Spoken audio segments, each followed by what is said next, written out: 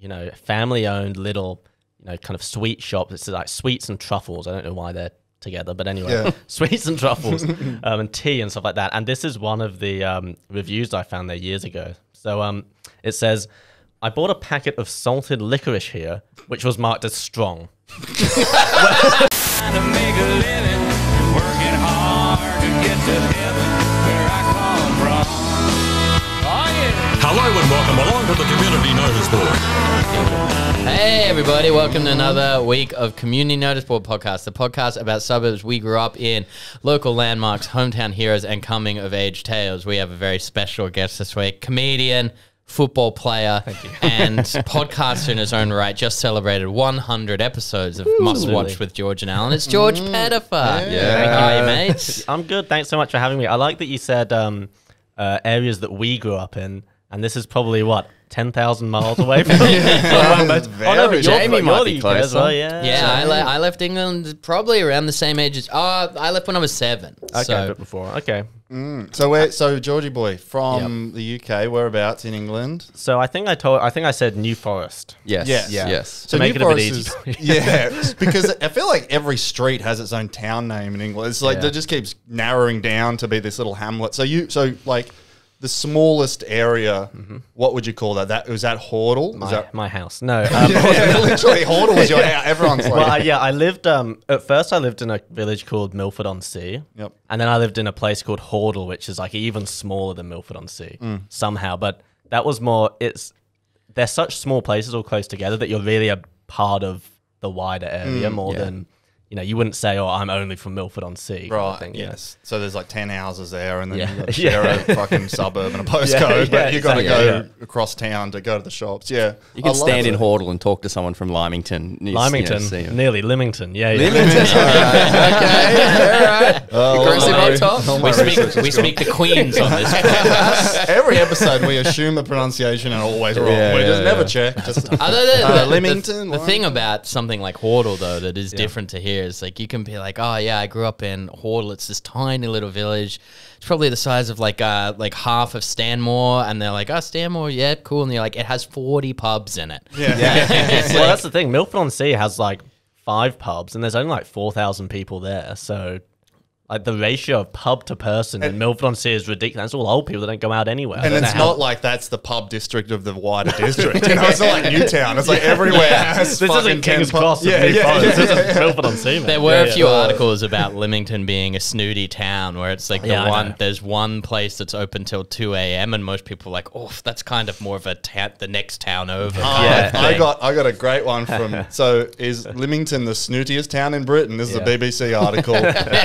And this woman is upset, and I don't know what this store is, but I believe it's just like some sort of Target or a Kmart thing. So it's like Pippa Redmond says that an Argos store would lower the tone and claimed it would be more appropriate somewhere in Pennington. No, that's classic because Pennington also is like so close as well. Like it's basically the same town. I just want to differentiate it. But that was always a thing. Like there's no really fast food places apart from a Greg's, which is like a bakery on there. And then they wanted to open a pound store, just like everything's... Well, you think everything's going to be a pound. Really, I mean, everything is exactly a pound. So it could be 10 pounds, but not 10 pounds. It's like it's so dumb.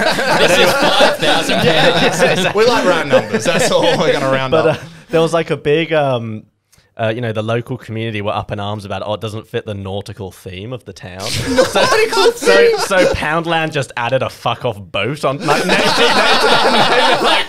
oh man, Smorgies would fit right in with the nautical theme. That's great. I love it. And so she's just like, we already have a Woolworths in the centre of town, which is like Woolworths. The UK is more like a Target, right? It's more like this must be pretty old because they went bust in 2008 financial crisis. Well, she says people who want to order things of that ilk can shop there. It's not drug dealing. It's like they want a VCR or some fucking toaster. No, they're real proud in Lymington of their high street and it being like a classic English high street with like nice little shops. It did look very like storybook when I looked at the pictures. Exactly. I got ID'd in a Woolworths once for trying to buy a VHS of Friends season 5 episodes 5 to 8 because it was 12 and I was 12, but I was like, I don't have a driver's license. Like, I didn't know what to do. Your passport. So I went outside to my grandfather, who was having a nap in the car while I was shopping. I was just like, "Can you go get it?" And he was just like, "Oh, Yeah. oh." Worked him all up, but he came back with the VHS in the end. I said you need friends, Jamie. Not I didn't mean this. That's what I took it to mean. But yeah, the Woolworths thing, because I got a. I'm not sure if you've heard of this story, Georgie, but there's an article about a place called Fords of Lymington. Oh, okay. I don't. Think And I've this, heard of because like you said, when they were trying to bring in the pound shop and stuff, they also tried to bring in a popular pub franchise called Weatherspoons, which they'd been against for years. Yeah. And I think in 2012 they finally they got it through, and they took the place of this place called Fords of Lymington, which had an article that is just so fucking British. It's like it's brilliant in how British and like stupid it is, because the store is known as, in Lymington at least, as the rudest store in Britain. Like Britain's rudest store. And the first quote is like, "What are you doing in the shop?" The owner barks at an innocuous looking grey-haired woman. "You know you're banned from here." And it's just like, but then it's like, so it just gets more English. It's like, "In most stores, customers would object to such an abrasive welcome." But like, so they just talk about how it's Britain's rudest shop, and they've had to find a new shop, but they're celebrating how rude it was. They even got a plaque up that said it was Britain's rudest shop. And then they have a sign that says like, it says here like *** off. So I assume it's probably not fuck or even piss. It's probably like flog off or something. And they're like, "Oh, awfully rude." But they said when it was going out of business, like, "Only a few weeks left before we go out of business. Come by, we'll insult you." But here, like it says like, "On this occasion," so the thing I just said where he told the woman that you're banned, they're like, "Oh, that's a joke." "On this occasion, it was a joke, but Terry is just joking with a regular customer. But there are many times when the partners mean it and are directing honest barbs at unpleasant shoppers." Like this one a few weeks ago, for example, when 61-year-old Jeff told one rather rude and demanding woman who said she could not wait to be served because she had a doctor's appointment, "While you were there, will you ask him if he's got anything for your bad temper?"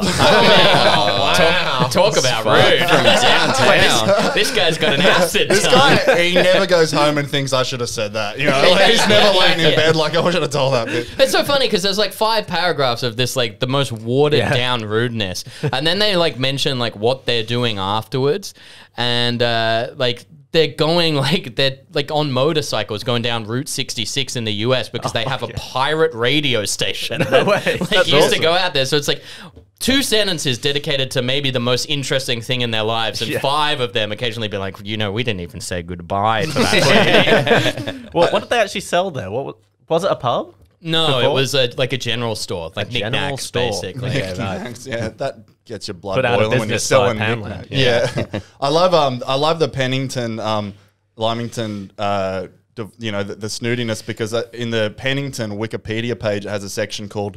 It says Pennington was locally nicknamed Donkey Town. It is understood from locals that this was due to the number of donkeys that would graze around. Yeah. It's like, that's clearly written from someone. Well, that's the thing about the New Forest, is there's just like livestock just wandering around the streets, right? So there's just like horses, and, like bulls and shit like this, just walking around, and then like they kind of allude to there, aggressive donkeys that have been fed too much. They're a bit of a pest, to be honest. Really? That's so great. I love it. But yeah, Bulls is terrifying. Like, just well, yeah, I meant because for me, so I moved here when I was 11, and I did a year of college when I was 15, 16. So I actually went back, right. Which is what I attribute to keeping so much my English accent, is because like just when you're like starting to lose it as a teenager, I'm like fucking back in there, reset, back in the mix, talking to people, But yeah, we walk from college to the shops. I'm walking past like huge bulls and stuff like this. It is scary, but you kind of get used to it. They don't attack people, so it's fine. Just don't wear a red t-shirt. Yeah, exactly. Yeah. I love the fucking names of these towns, and I couldn't help myself when I was like looking for like near, because there's so many towns, and This is just in Hampshire. Hampshire's the county, right? Yeah, So pretty in Hampshire County, the Netherwallop, Itchen Valley, so good. Ragged Appleshaw, that's a town. Snoddington. I just love these towns. Snoddington seems like a nickname. Yeah, like And then what they call people. From just there. like outside the county as well, in like Dorset and stuff. It's like Yeah. Upper Snodsbury, Puckle Church. This one's my favourite. This is in Leicestershire. Barton in the Beans. These all sound like confectionaries from Harry Potter, I know. like, you know, made up fucking candy. Barton in the Beans. I don't understand it. Wet Wang. It's a Barton great in the one. Beans. Wet wang. Wet Wang. Goodness me. But this one's my favourite in Dorset, which is the county next to Hampshire, right? Yeah. There's a town called Puddletown, but they actually changed it from Piddletown. And they had a council meeting where a long council debate solemnly decided Piddletown should be replaced with Puddletown. just completely change it. We only want to change one letter, please. Yeah. We've only got enough money for one letter change to the town. But yeah, it's and Hordle. And what school did you go to? Did you go to Priestlands? No, so I went to Milford-on-Sea Primary, and then I left, and then when I came back, I was at Brockenhurst College. Right, okay. Because Priestlands is like basically the between primary school and college kind of thing. Right, So the college was like only for A levels. It was. Here's a really left field person who went to Priestlands. Mm-hmm. The fucking bathwater girl from the internet. You know that What? Tub girl. Belle Delphine? Belle Delphine. Yeah, You're kidding me. Is that true? That's 100. She lived in Lymington while she did all that. How old is she now? Well, she is 23. 99 she was born. Okay, so she'd be a few years younger than me then. Yeah, but she was that's selling, that crazy. was Lymington bathwater. That's what it was, baby. Yeah, Oh my classic god! living. No wonder it made her so famous. Yeah. the beautiful Leamington water. Yeah, Yeah, well, exactly. look, Leamington is proud of its water in the I top know. sites. They have the open air baths. But It's it's one like, of the it was Roman going through all the baths. celebrities, and it was like just like League Two football players and Yeah. goalkeepers, and then the weirdest Delphine. internet celebrity of all fucking Yeah. time. I went for a way different guess with Tub girl. Yeah. I was like, oh, Tub girl. I guess that reveals a lot more about you. A student of rotten.com over here. Well, also, born in Milford-on-Sea is Frances Fisher, the actress who was in Titanic. Oh, okay. Some old bat. Yeah, some old The band. one who plays Old Rose. Maybe. No, not the. She's red hair. She's got red hair. I know as who well. she means. She's. I think she was like born there and like left immediately, kind of thing. Yeah, right. Okay. Is that? Do you know that because of like town pride at the time? Or? Most people don't even know. I mean, it's on the Wikipedia page, and if you talk to anyone from everyone from there is like over 80. I mean, Titanic is like That a young new film. whippersnapper, But, yeah. Oh, that new film, Titanic. Yeah. Well, they don't want to talk about it because they were on the Titanic. Oh, yeah. Too I know close to home. exactly who Frances Fisher is. Yeah. She's fairly famous. I mean, Born but, in yeah. Milford-on-Sea. There you go. So the one other celebrity that, which I think, I keep saying it wrong. Is it Lymington? Lymington. Fuck. Okay. Lymington is Ben Ainsley, who's like an Olympic. Is he? Do you know of him? Yeah, well, because I can see the picture of the gold thing. the gold. So this was a postbox, big yeah. scandal. Oh, yeah. Which so basically he's a sailor for the Olympics, and he won like 5 gold medals during the 2012 London Olympics. Yeah. And then the Royal Mail decided to every gold medalist from the UK, they would paint the mailbox gold from the town they grew up in. Right. And so everyone was so excited. We finally, this is our local boy who grew up there. And then they decided instead to paint some postbox in like Cornwall or some other place where he grew up. Yeah. And everyone was furious. And then this guy from this guy, Robert Smith, 51, he was a restaurateur, walking home from work one night at 1:30 a.m. decided to paint the fucking postbox gold himself. Like walking home at 1:30 a.m. you think he's probably a bit pissed, you know what I mean? So he's I'll tell you what, because I was around that time. Like I went to the London Olympics. I saw the speed walking. Very cool. Pretty rubbish, but no, it was cool to be there. But then, that following year was like when I was in Leamington doing college, and it was just one day I was in Leamington, and it like caught my eye, this post box that had been painted gold.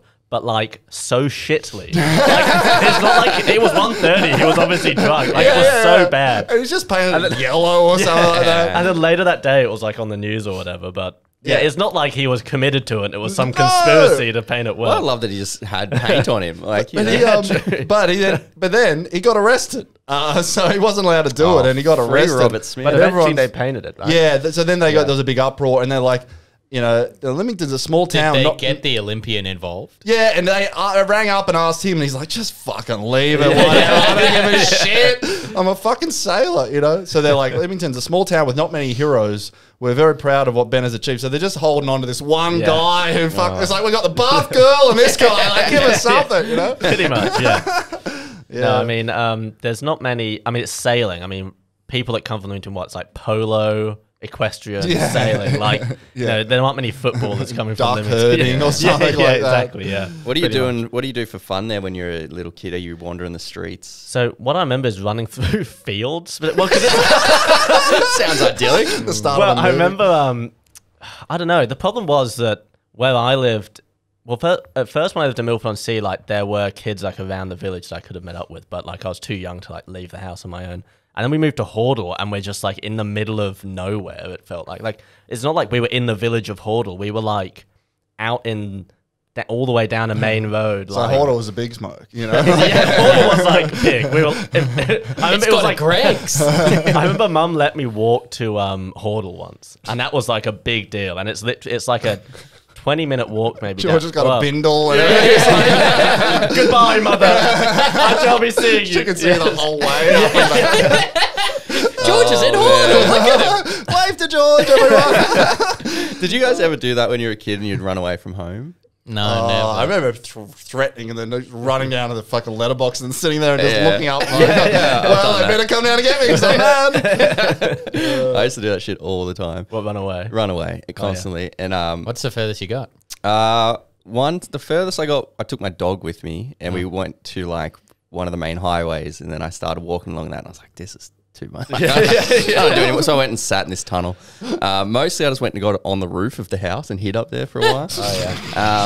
Or when I was real... like your mum knew where you were.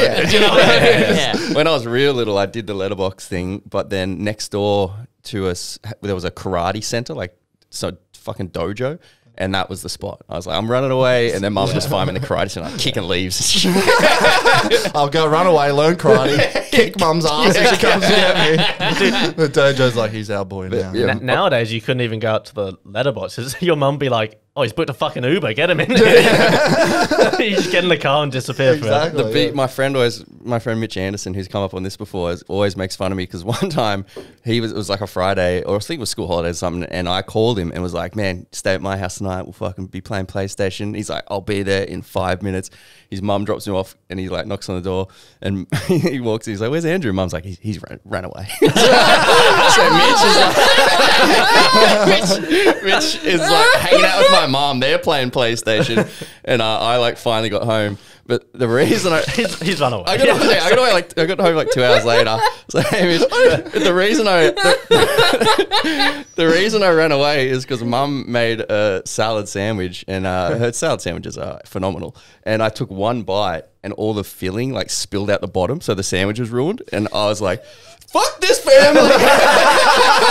I'm leaving. I'm out of here. You just come back and you're like, sorry, Mitch, that was a salad sandwich. I was trying to keep you waiting. Mum wasn't too annoying. Mitch is like, I understand. I also run away. Oh, I've been furious. Yeah, I actually ate the slop from the fell out. Here's some vandals in Hordle. Did you hear about this? This was huge news in Hordle. Vandals in Hordle spray sheep and goats purple. So they ran around and they spray painted these sheep and these goats, and everyone's furious. And they also spray painted the words Chris, W, Darren, and Les on a nearby tree. I think we might have known. We've got a short list of suspects here. There's like 15 people. And on Facebook, everyone's like, all these like, people who've watched a lot of true crime, all these, mothers and stuff are like, we should look at the school, the Chris's and the Darrens and the Les's. And like, cops are like, oh, that's a great idea, Sharon. They also like a photo of it. It's like Les, and it's like Chris has tagged Les in the photo.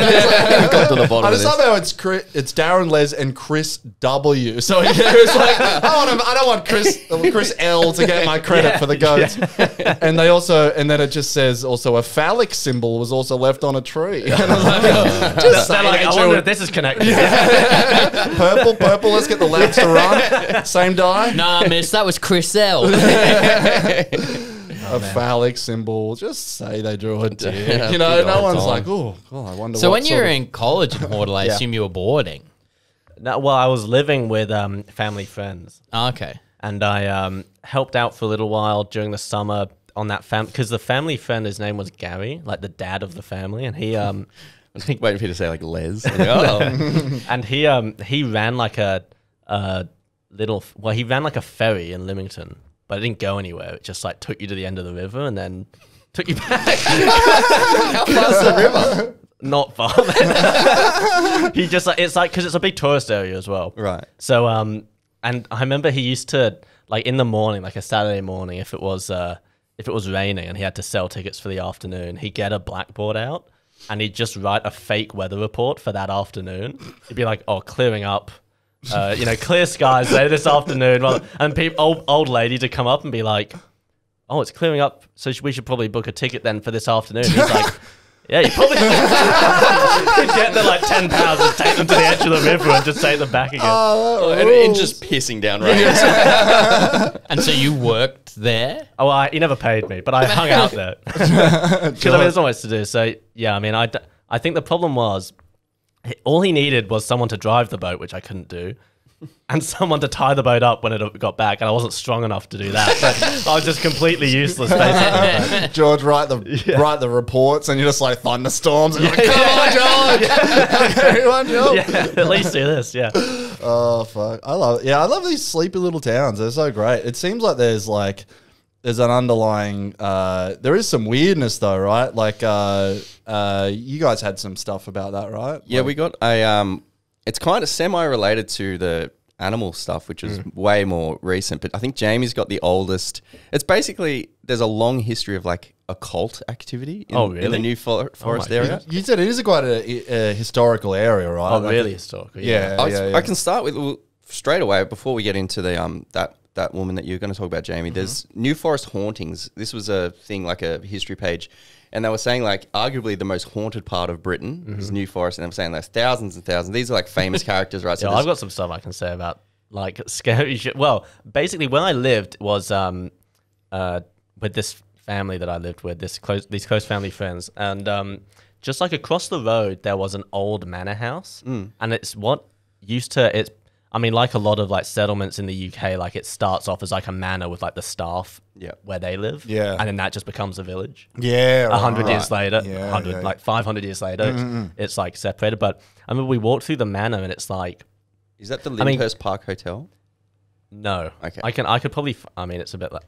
I'd be searching for ages. There's no point. But, and there's like a bunch of... You walk through the kind of forest at the back of it and there's... If you look... At first you don't notice, but then if you look closely, there's like ancient tombstones, like kind of, you know, with vines all over them and shit like this. Right. And then if you talk to Gary has all sorts of ghost stories from from this particular Everywhere is manor. haunted except the ferry area.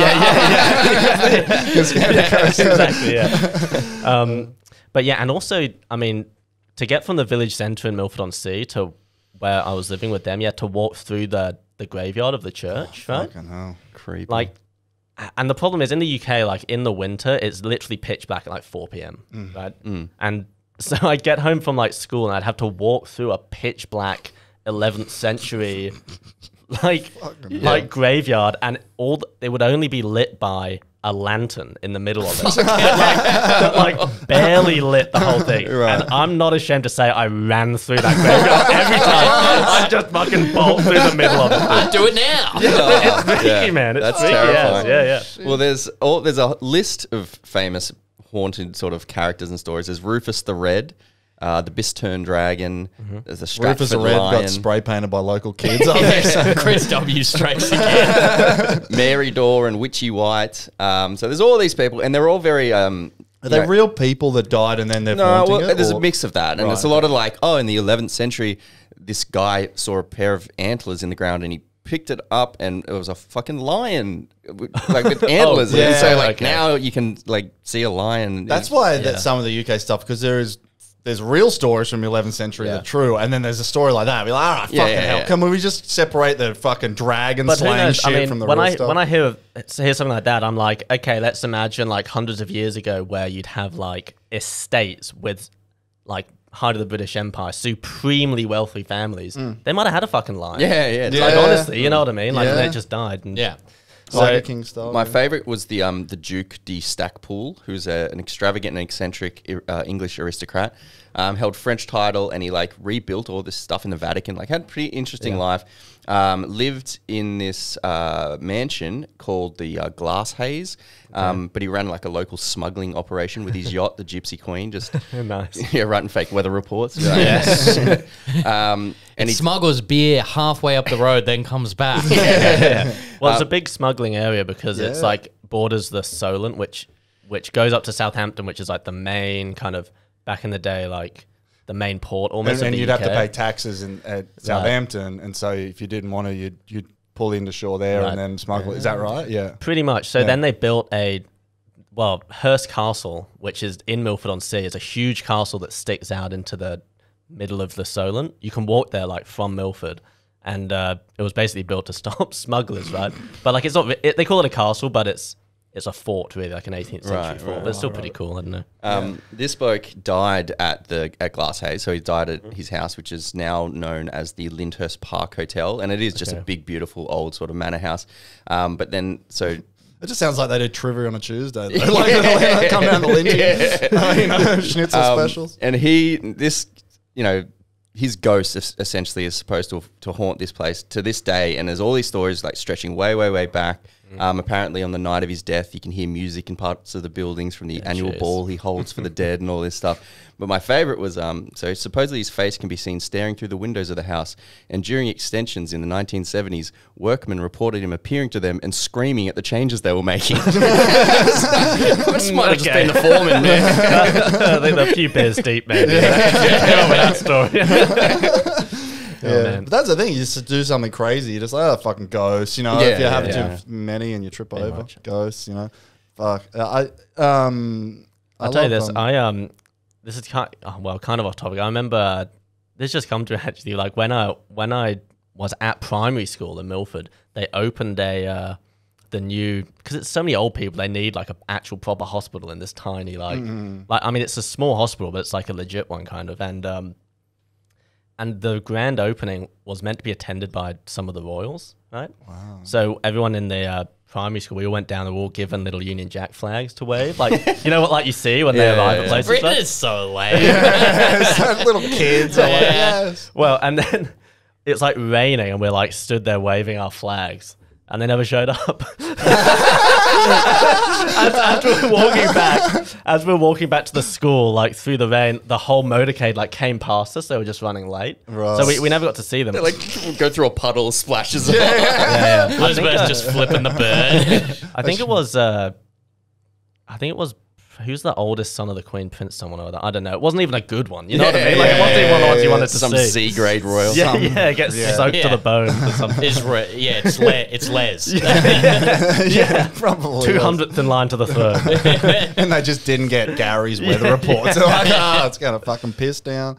I like that. And so it's a very like royal, pro-royal area, very pro-British area. Conservative, that's the word, yeah. You, George, you had a review, right? Because we've got some we love the good old, I just love this town because I just think it's so, like, when you read these fucking articles, like, I've got all these little silly articles, like there's, but it's just such stupid local news. Like, it's because there aren't real issues in this place. Yeah, that's basically the gist of it. Right? So you know, It's kind of fun to live in like a fairy tale town. This is a baby. But huge scandal. We're out of gingerbread. Well, this side, Lymington market trader ordered not to shout. So this guy, and it's got Mr. Bellows, who runs a fruit and vegetable store. Bellows, come on. There they go. It says the warning was absolutely ridiculous. and ironic given his name. And he's got a quote from this guy. All I say is the usual things like strawberries for £1. I must fight this for markets everywhere. He's so upset about it. And then there's this row over like this one town. There's another Milford-on-Sea versus Everton, which is not Liverpool-Everton, but there's a little Everton nearby, right? Yeah, Everton, yeah. Tiny little Everton, and there's a massive row because two different communities who competitively grow big pumpkins are at each other about the rules. Fuck yeah. And then like one village is accusing the other of cheating because they're growing their pumpkins inside and and then it says like they went back and forth about it, and then it just says the social club at Milford organised a meeting to thrash out the rules of the competition, to which no one turned up. Even these people don't give a shit, you know. It's just all this. So you've got this review, but I just love these like. No, it's all dumb stuff like that because it's like it's so insular as well. Like people. I don't know. I talked to my mum because I left when I was 11. I called my mum and I was like, "Tell me the New Forest. Like, what's some stuff that I can like, you know?" But she was saying, you know, people. Well, in the New Forest there are cattle grates around the whole perimeter. Basically, every road is like fenced, and then a road has a cattle grid, so none of the livestock can just like run to London and stage a coup or something. But yeah. So there's this whole thing like, oh, if you have to go somewhere that's past the cattle grids, wow, you've had to go a long way. And it's like a 35-minute drive, which to Australians is like crazy. But I mean, you can drive the whole country in 6 hours. Because I was freaking out because I was like towns, and I found something from like, you know, Milford or wherever. And I'm like, oh, well, George isn't from there. But I just did a map to the place that you said you're from. And it was like an 8-minute walk or something. It's the same fucking place. And it's like zoomed in, but it's like so condensed. You know, it's so weird. No, well, I got this review. I found this years ago, and I've just always remembered it because there's a tiny little shop. I mean, it must just be a, you know, family-owned little, you know, kind of sweet shop. It's like sweets and truffles. I don't know why they're together, but anyway, sweets and truffles and tea and stuff like that. And this is one of the reviews I found there years ago. So it says, I bought a packet of salted licorice here, which was marked as strong. Fuck yeah, Leamington. When I opened them and tried one, it was disgustingly salty and inedible. I immediately took them back and asked if I could exchange them for something else, but was told that it was my fault because the packet was marked as strong. I replied that the packet was not marked as very salty, which would have been more accurate. I had been expecting only a strong flavour of licorice. I had been addressed by the owner of the business like an animal abuser might address a dog. I would not come to their assistance if the business caught fire, and I hope they go to the wall as soon as possible. Oh my God.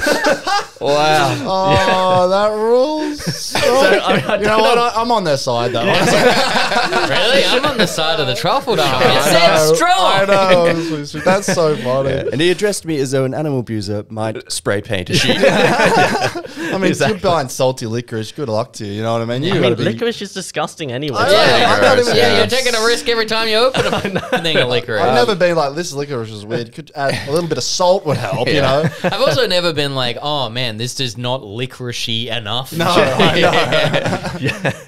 Kirky, should we take George into the wonderful and scary world of the occult? Yeah, sure. Yes, although this isn't really the occult. This is just cult. But it starts with an urban legend. So I guess that's kind of a cult. But it also seems to be like, doing a little bit of reading about it, it seems to be weirdly like tenuously connected because the urban legend doesn't really seem to have much to do with the actual story beyond the fact that the woman kind of looked a little creepy. Right. Okay. So this is the story of Mary Ann Girling. Okay. And the New Forest Shakers. And this is in... Oh, yeah, so you go. No, but so this is the urban legend... This sounds like a 2000s Britpop band. The New Forest Shakers. Mary Ann Girling and the New Forest Shakers. We've got to get up. Playing at the Lindy Park Hotel. You know? Big hit on Live and Kicking.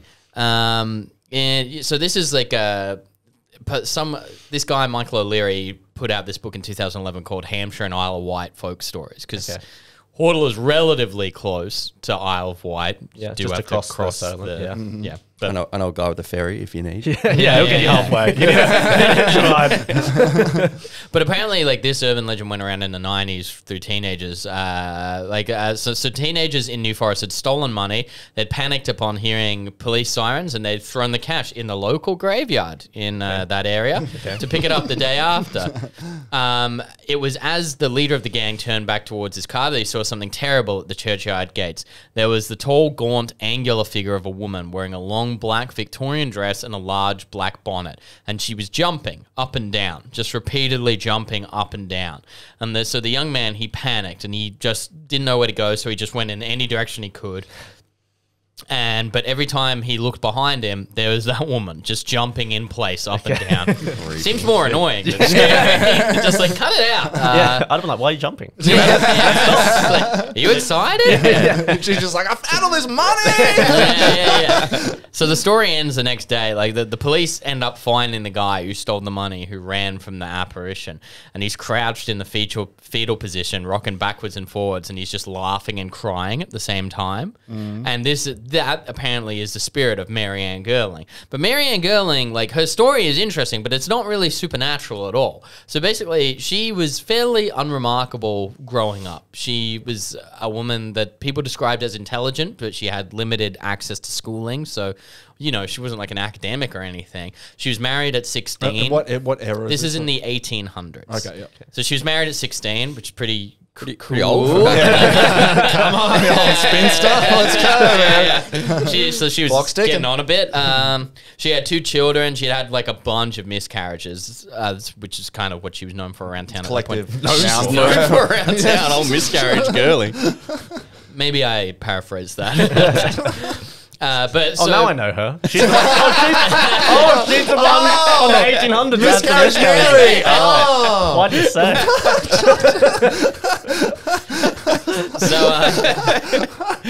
So now she's 31. She's been married for 15 years. She's really getting on a bit.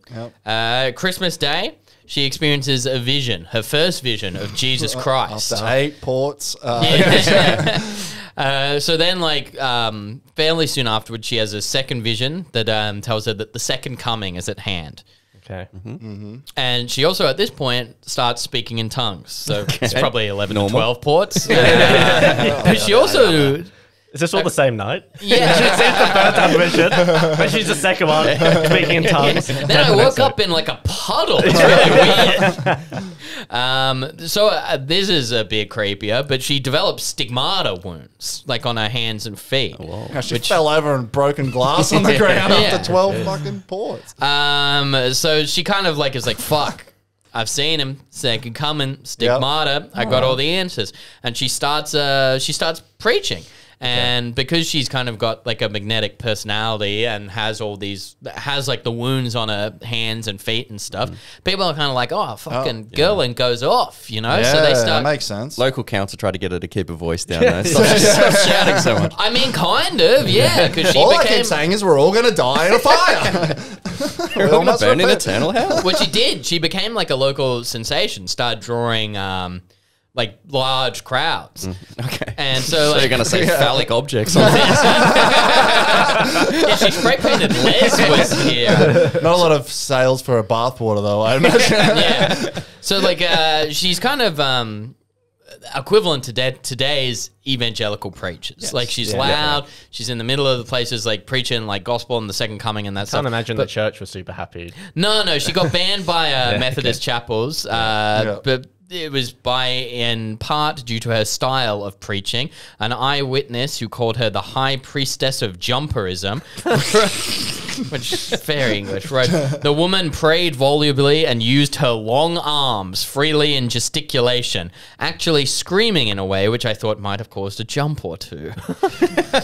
So like, apparently then it gets quite out of hand as well. Okay. Then it gets out of hand. This is all fun and games until... And this is where the story gets a little bit crazy. So she's going off like this. She's like one of those car yard sale women. And then basically one of her sermons gets into like a violent like scarfall. because 100 people are trying to get in this like overcrowded hall, and though like there are people inside trying to escape, and then like a brick came through the windows, people were throwing rotten eggs at Girling, and basically the followers of Girling just kind of like switched off the lights so Marianne could sneak out the back door and run off, and people be like, she's divine, she's got the answers from them. So basically, at this point, this was kind of like above Hordle. And at this point, she's got like 50 to 100 followers. And she's like, fuck it, we're moving to Hordle. Oh, right, okay. Which is where she settles. And she buys a place with this person called Miss Julia Wood. It's a property known as the New Forest Lodge.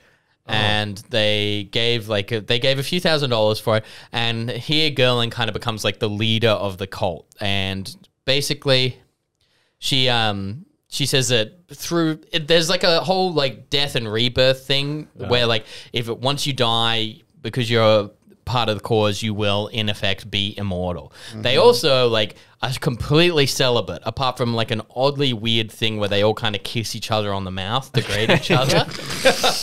No, everyone does that in Hordle. It's still done to this day.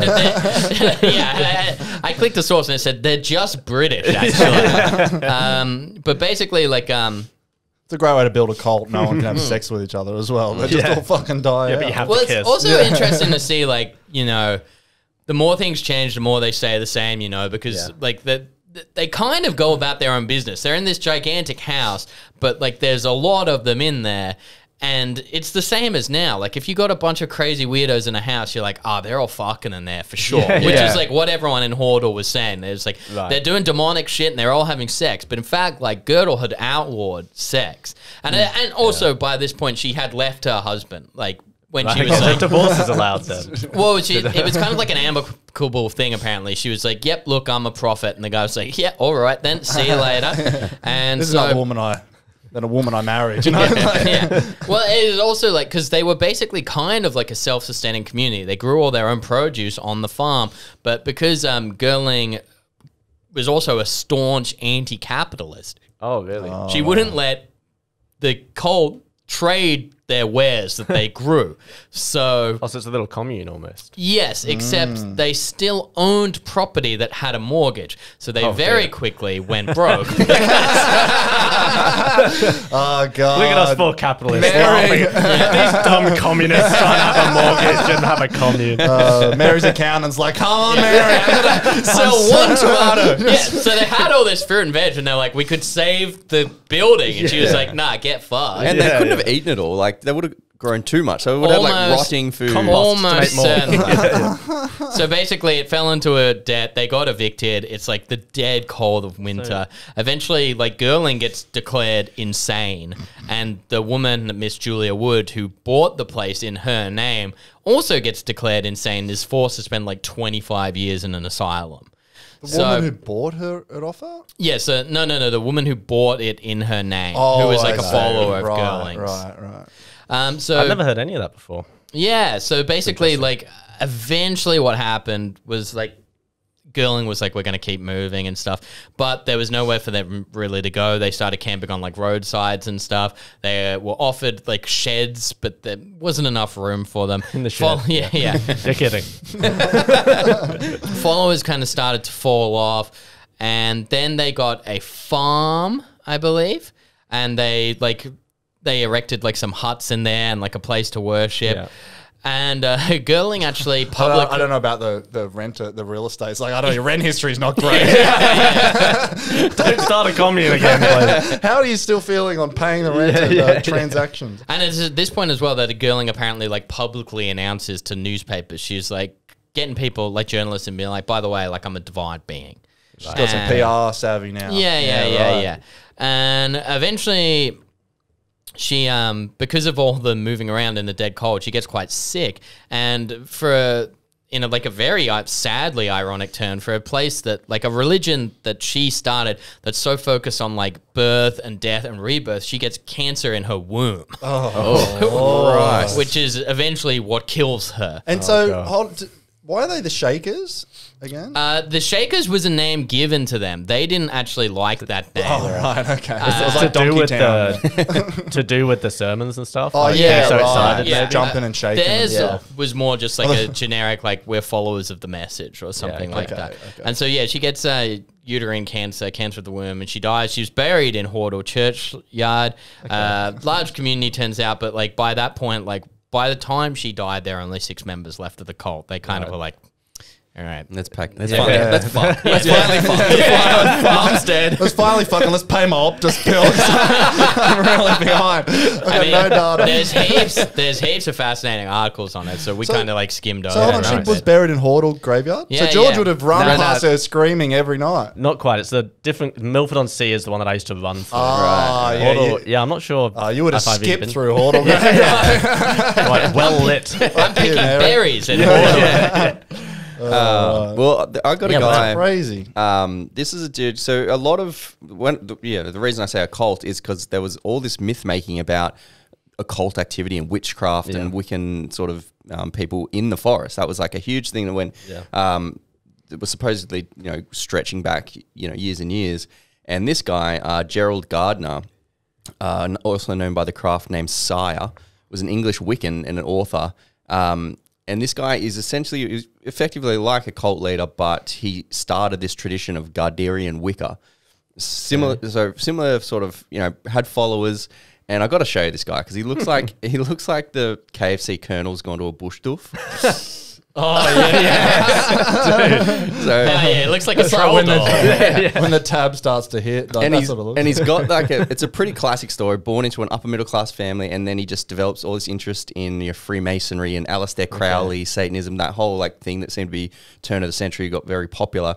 And he basically claimed that there was a pre-Christian witch cult in the area, and he was like, I'm reviving this tradition of a witch cult, and That's a smart way to do it. Don't say you're starting it, just say you're reviving it. Yeah, Yeah. exactly. And it's very funny because all these people are the same people, no matter which age you go back. They all have the same traits of like, he only married once to Donna, and several who knew him made the claim he was devoted to her.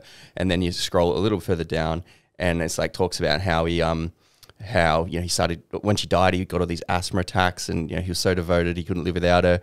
And then it was like, having said that, he was known to cuddle up to his young high priestess after rituals.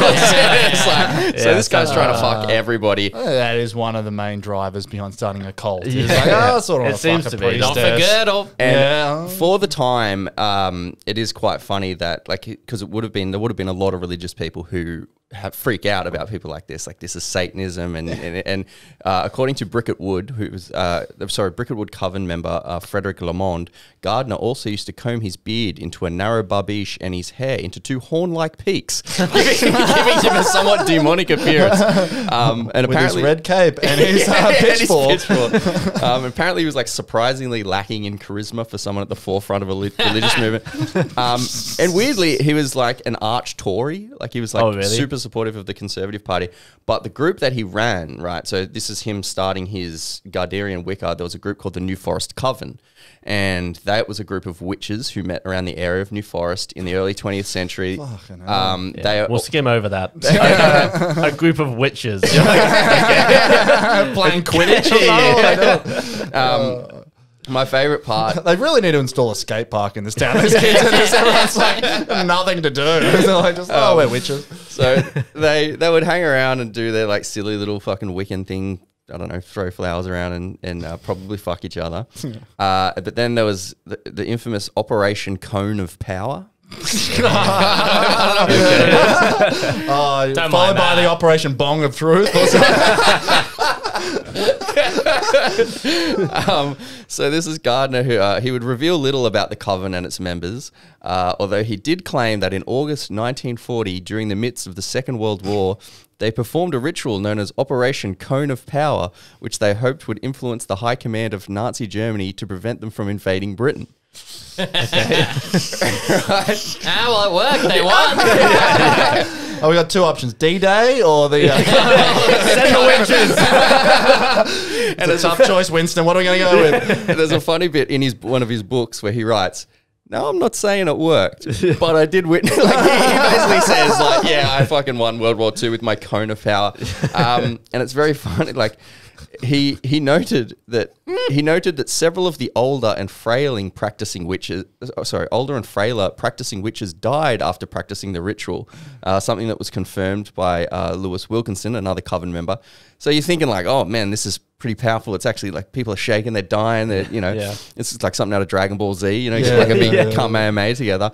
But the person who confirmed that, yeah, in fact, people did die, claimed that it was because they'd performed the ritual naked without goose grease on the skin to keep them warm. So they all got pneumonia and died in the middle of the forest. These poor old people. Oh my goodness. Means the cold is just killing religion in Horde. Who packed the goose grease? Anyone? Somebody, you said you were going to bring it. Oh no. Yeah, I've never heard any of that. I guess that's the problem. Like when you go to school in the UK, like there's so much history to learn about in a way. Like you're not going to worry about the crazy shit that happened like down the road. Yeah. You know? But that's the funny thing about like growing up in Australia is like we'd hear about the crazy old prostitute down at the bus stop, like who was just like a sex worker, and like that old, and everyone would make myths up about her, like she once bit a guy's fucking dick off or something, and it's like you'd have to invent bullshit because nothing else has fucking happened there. But then fucking UK, you've got all this shit underneath just happening, even in the 40s. Well, and there's stuff happening now. So this is from 2020, 20th of January 2020. Sheep impaled on pitchfork and left next to cross in latest occult killing in New Forest. Oh no, Chris W. struck again. Dead set, because I think this is. Oh my! I mean, that is surely. There's purple on there. I think we're getting to the bottom of this. Oh my! Should we call the? Can we call the police? I think we should. I don't know. Sharon from like Horde or community group or something probably put this together. Get Sharon on the line. Yeah, but there's like a spate of animal killings and like quite gruesome, and people like leaving them on the side of the road, but they're spraying like pentagrams and like 666 on the side of the sheep and shit. But fuck, that color of purple definitely matches. So I think we're onto something here. Think so. Chris that W. is dead set the same fucking purple. I don't know how no one's drawn those together. In fact, that's in good question. It's down the fucking road. Somewhere in New Forest. Can we ID this sheep if Village it's the of same? Let's do face man. Village of Cadnam. Cadnam. So I don't know where that is, but it's somewhere in the New Forest. I'm sure that they're fucking. Or Bramshaw is another one that was. So it's happening all over New Forest. New Forest is fucking. Yeah, I've got it's crazy. I was just gonna say, I suddenly remembered that I listened to the Billy Darcy episode of this just before talking about Manly, and that reminded me Lyndhurst. So opposite Manly Wharf, there's like a bit of wall with a plaque next to it. It's like a bit of wall surrounded by other wall. So like a bit of wall has been taken from somewhere. Yeah.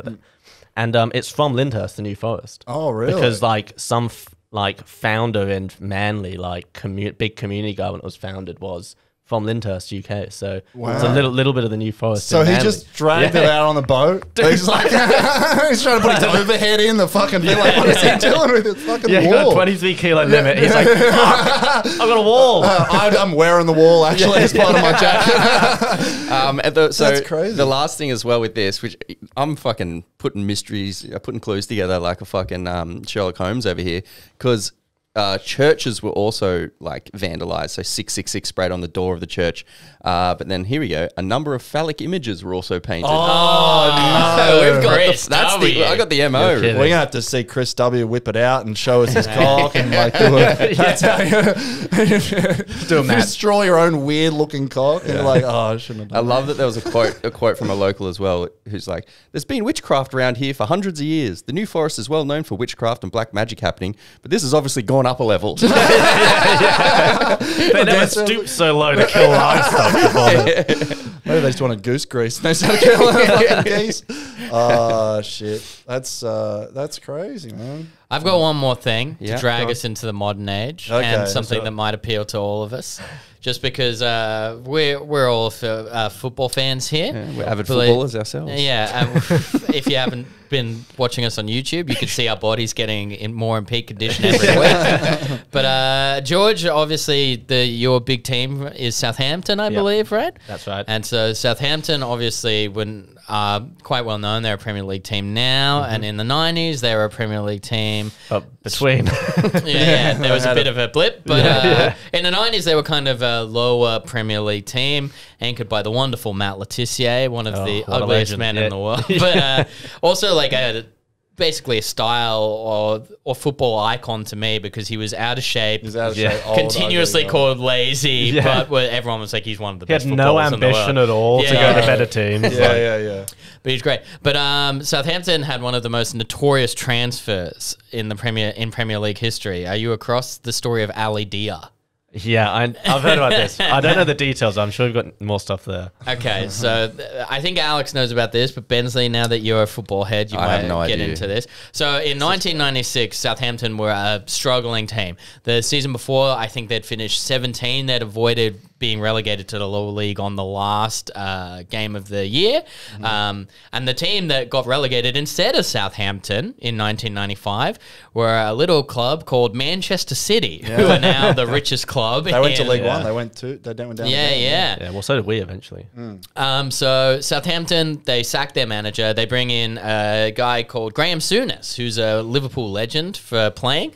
And his management career started strong. Graham Souness went up to Scotland, where he coached a team named Rangers, and he led what was called the Souness Revolution, because he just basically knew a bunch of people in the English leagues, brought them in, because at this point there'd been a lot of like stadium disasters with overcrowding and English hooliganism. So Rangers were one of the only teams that was allowed to play in European competitions. So it was easy for Graham Souness to be like, come over here, you can play against Barcelona and Juventus and stuff. So Souness wins 4 out of 5 seasons with Rangers in his first 5 years. And one of his most noteworthy acts, this is a bit odd for how recent it is, but in 1989, there was a huge backlash because Graham Souness signed a player for Rangers called Mo Johnston, and he was... porn star?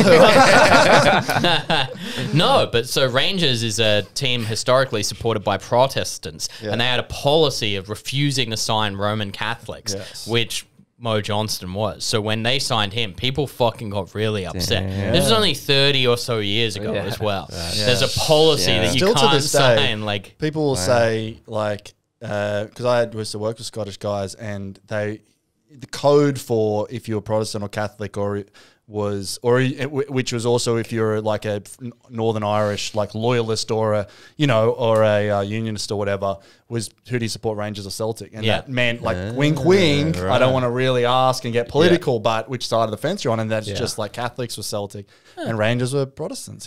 So After Celts. Souness is going great in Rangers. He gets the offer to go back to Liverpool as his big club there where he made his bones to manage there. Not nearly as successful at Liverpool. He brings in... He signs Les Johnson. Chris W. Actually, very famously, Graham Souness didn't get results, but he did bring in a number of people like Robbie Fowler, Steve McManaman, like a lot of people who would go on to achieve great fame. But he gets canned. He goes to Turkey, and then he comes back to Southampton. Just goes for party for a week in Turkey. No, he managed Galatasaray for like a year, but courted controversy there, oddly enough, because like against a team called Fenerbahce, he put the Galatasaray flag in the middle of the center circle, and they have a rivalry that's not on there. It's literally, even now when you see them playing, it looks like there's just a riot happening all the way around the pitch. It's just absolutely. I remember like living in Holland when like Feyenoord used to play PSV. Like the home and away section was not only separated by like marshals, but like giant perspex barriers between the thing, which like coincidentally, bang, bang, bang, bang. It was the loudest fucking thing I've ever seen. It's great. You're like, my mate Tony's girlfriend's Slovenian, and they went to a Broncos game the other night, and in Sydney, obviously against Souths or something, and he bought her a Broncos jersey for her birthday, or whatever, and she's like, I can't wear it there; they'll bash me. Like she's just like, that's what they do, and it's like, and like, no, you can wear a Broncos jersey to a Souths game, and not get bashed, you know. So so Souness, he was good, then he's a bit crap. He comes to Southampton. Southampton start the season pretty poorly. They don't win any of their first 8 games in 96 about to 97. But then they go on a little run. They win. They do a jog around the block. They win. They don't lose about Okay. 7 games in a row, which brings us to November in 1996. So Southampton kind of have like an injury crisis. A lot of their first team players, their goal scorers are all missing. Southampton are a small club, so they have very small transfer budgets. So they're kind of looking for whatever they can find at short term to replace the players that are injured. So this brings us to a very famous player called George Weah. And George Weah in the 90s was a fucking superstar. Like he played for Monaco, he played for Paris Saint-Germain, he played for AC Milan. In 1995, he won the FIFA World Footballer of the Year and then won the Ballon d'Or, which is like the most famous footballing person. Liberian, right? You can win, yes. Liberian, if you don't know what he's doing now, he's the president of Liberia. George Weah, yeah. That's how you make it in Liberia. Politics. So in 1996, Weah was on top of the world. Now he's just the fucking president of Liberia. Yeah, what a loser. Yeah. So like when George Weah speaks, He couldn't get a commentary career, so he had to become president instead. couldn't get a football podcast. He's like, I guess. So like basically, you know, when George Weah speaks, people listen in 1996. So Graham Souness, he's sitting in his office for his losing team, probably a cold, rainy day in Southampton. Forgot his goose grease today, so he's probably just sitting by the fire. He's trying to come up with a plan for his injury hit squad. Secretary comes on the phone. And Graham Souness is like, hey, what's going on? And the secretary's like, we've got George Weah on the line. And he's like, oh, fuck, George Weah? Ballon d'Or winner, FIFA World Football of the Year, George Weah? Yeah, I'll talk to George Weah. And so George Weah and Graham Souness talk, and like as they talk, it becomes apparent that like Weah is offering like a recommendation. So Weah has this cousin called Ali Dia. Trying to hook his cousin up with a job. It's fucking rules. Yeah. So Ali Dia, he's become available. He's played for Paris Saint-Germain. He's played in Germany. And he's played 13 times for Senegal. Not Liberia, Senegal. Keep that in mind. Also, this Played rugby, by the way. Also, I should just say, like, this is before the mega proliferation of the internet. It's much harder to fact check or get access to the unfettered stats we have access to today. So this guy, he's got the goods. Souness has never heard of him. He asked the scouting network, never heard of him. But, you know, George Weah is on the fucking phone saying, like, this is my cousin. Let's go for it. Souness is like, shit, like, we got no one else.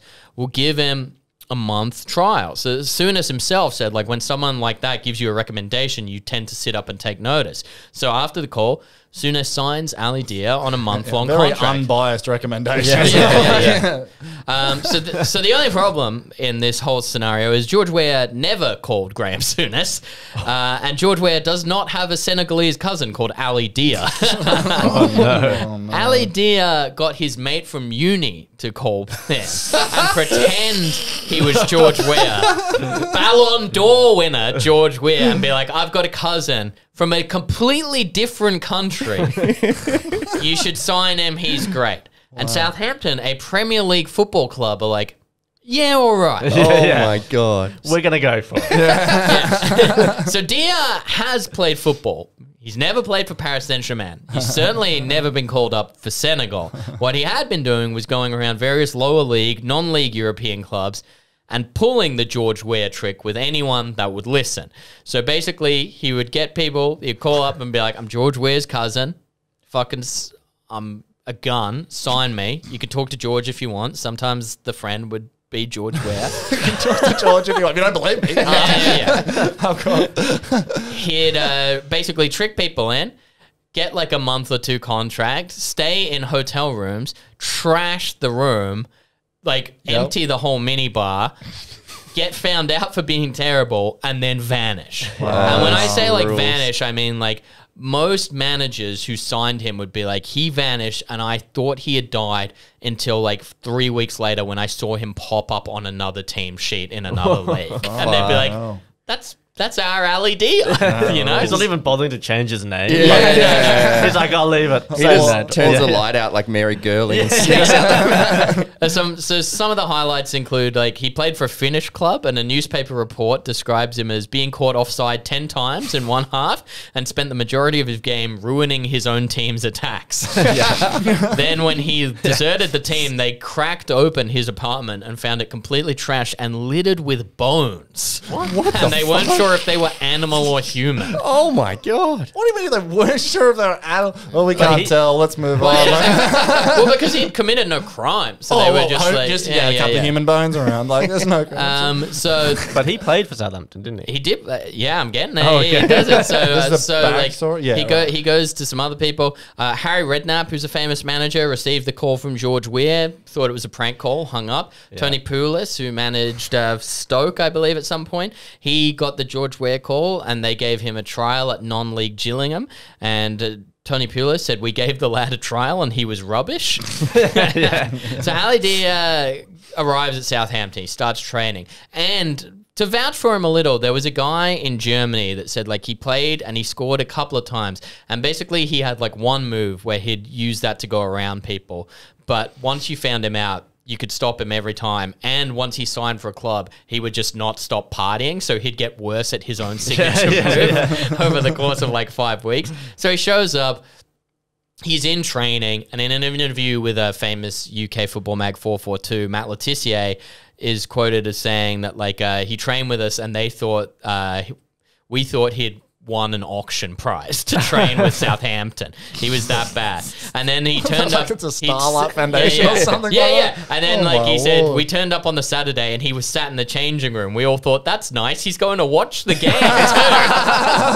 So a lot of chicken bones around there. Yeah, so this game, Dia's in the dressing room. Letizia is like, we've done a nice thing. Letizia gets injured in about the 53rd minute, and Ali Dia gets subbed on. Also, we should keep in mind when I say like George Weir called up and said like, this is my cousin, it kind of brings to mind like a youthful, precocious talent. Ali Dia is 31 years old. Like this is the tail end of a career in the 90s. So Ali Dia, the first thing Ali Dia does, he almost scores. Like people forget about this, but like he got the ball and he took like a shot and it got deflected out for a corner. And if it got deflected the other way, like it could have gone in for a simple tap in, which meant his like first touch would have been an assist. And then he'd be the president of Senegal. Unfortunately, that did not happen for him because then he performed for the rest of the game and he was so bad, 5 people from Southampton called him Bambi on ice. And he got substituted within the game that he was brought on as a substitute. So he lasted about 20 minutes. 2 weeks into that month-long contract, the contract is terminated and he vanished again. He left another trashed, unpaid hotel room behind for Southampton. And then he kind of like pops up in other places occasionally. And due to the Southampton story spreading around, now the kind of George Weir thing has come out and people have disproved it.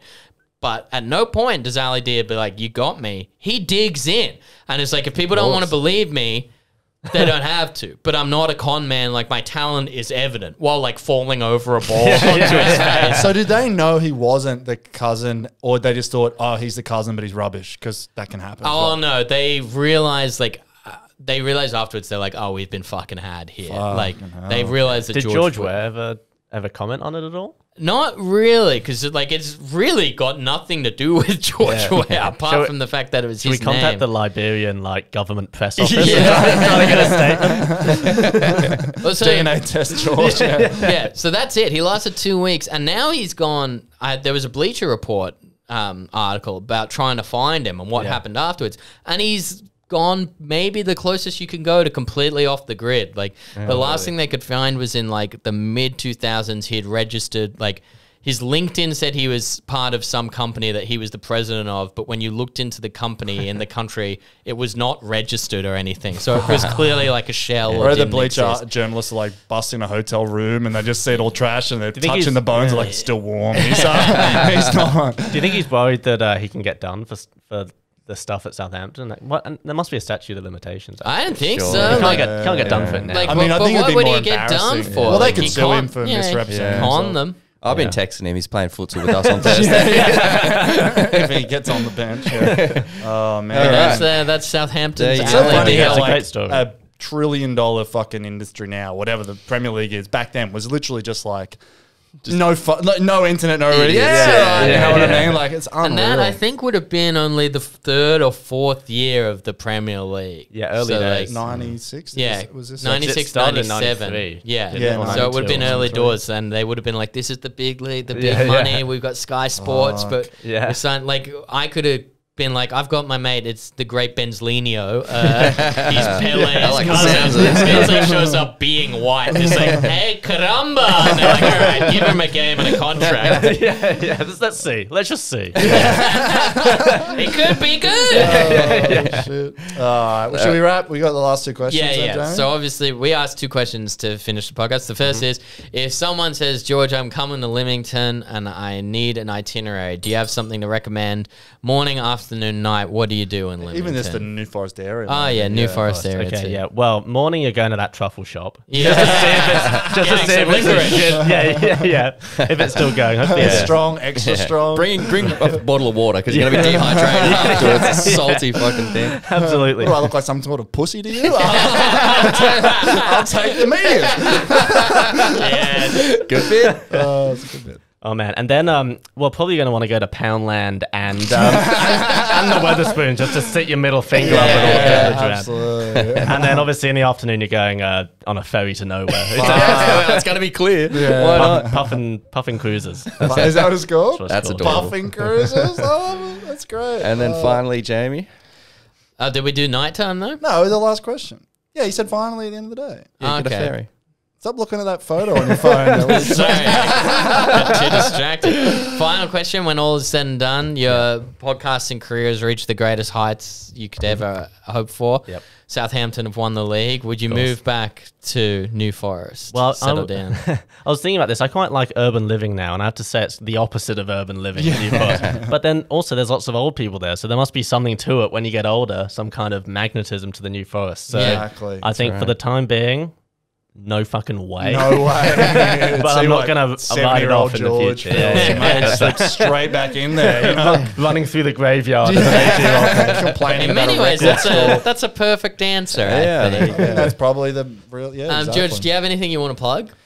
Well, I'll talk to you quickly about my podcast, Must Watch with George and Alan. Yeah, we'll great be on pod. it. That's it. Over 100. Well, coming up to our 101st episode. Wow. It's just a fun little variety show. Hopefully, we'll have you three on, not all at the same time because I don't have too the much. facilities for that. Too but, funny. too many laughs. I think we've all been on We've it been on in it. So, yeah, past yeah. episodes. Have to have you back. But yeah, I really appreciate you guys having me on. It's my first ever time I've been on someone else's podcast. Oh, Can you believe that? Hell yeah. Think of all the stuff I've Book done for George. George. The great app. Yeah. Yeah, that's great. So Must Watch George and Alan. That's it. Available Check it everywhere. out. And when do Check you it out. release your pod? What apps? Apps go up? Yeah, Tuesday evening. Tuesday evening. That's Yeah, right. Yeah. Perfect. All right. Awesome. Thanks so much for coming on, man. Thanks for having me. It's been And Like as awesome. and always, like and subscribe. Watch us on YouTube. Yeah. We've Yep. got a new We reached custom 100. URL for YouTube. So Hell we're on yeah. youtube.com/community notice board podcast. And if you do watch the YouTube, well, yeah, I guess you'd be watching this now. If you do watch it, and you want me to put the images and edit them in, because I know Dave McDevan, huge fan, great friend of ours. Super fan. He got 5 beers in at the party the other day. I was like, put the images in the fucking thing. And I'm like, all right, dude, it just takes time. So I'd love to. I will do it. If one more person other than Dave says do it, I'll do it. Okay. So we put the photo of the goat. Maybe you'll see it. I don't know. It's just effort. yeah. Yeah, no, who it's wants to This is put a that in? challenge to you, the audience, to make us do one our other job. person other than Dave. But anyway, thanks everybody. Yep. Awesome. And thanks, George. We'll Thanks, see you George. next week. See you guys. Thanks, guys. See Bye. ya.